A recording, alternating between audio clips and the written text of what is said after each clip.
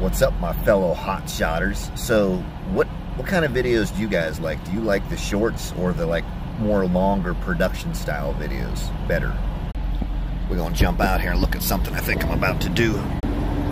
So I contacted that company Shocker 2 Hitch or Shocker Hitch. I think I'm gonna get one of those and test it out. Anybody using one?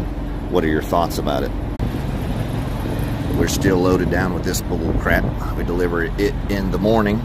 We're sitting here about 15 miles east of Omaha, running in the morning and deliver. I gotta buy a few of these things. I'm scared to pop it off in case I have a problem, but a couple of them are just a tiny bit low. You know, they say when you buy them brand new, run them about 500 miles and then add a little bit.